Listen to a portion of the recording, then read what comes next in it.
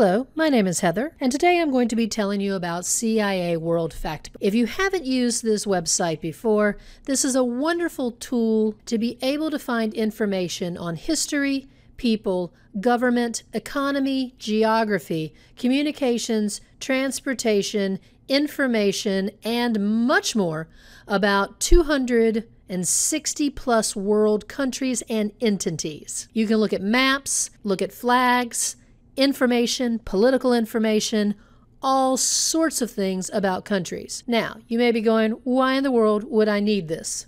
Well, let's say that you're actually interested as a teenager in politics.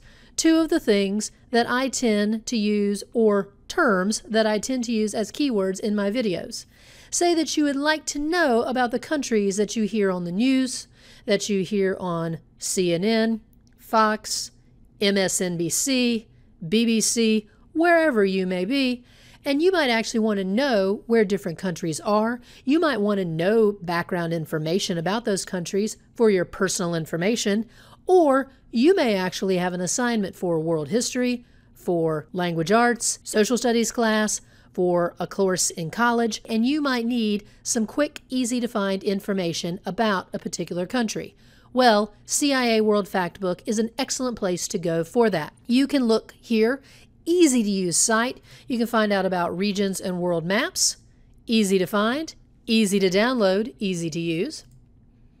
You can click on flags of the world, find out all about them. Guide to country comparisons, where you can actually compare countries to countries, looking at the geographies, economies, communications, and more. And then you can actually have a look at the World Factbook User Guide, which is essentially what I'm doing for you here. So as I said, very easy to use. You can select a region on the map, or you can use the handy drop-down menu. So you can look through all in alphabetical order. So let's say that I would like to find out information about Germany. Once I've pulled this up, it gives me information about the country, references, information, flags, definitions, notes, appendices, facts, and information. It gives me photos, flags, maps, more detailed maps, and then I get an introduction to the country. I get the geography, the total land mass, the coastline, population, and much more, all of which you can look at and delve into on your own time.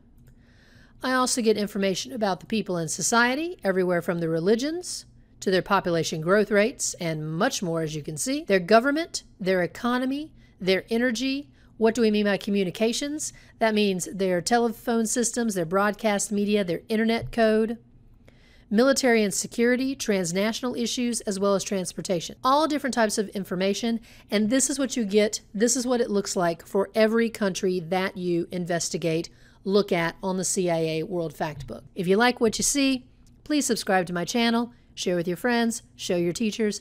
Thank you so much. More videos to come. Have a great day.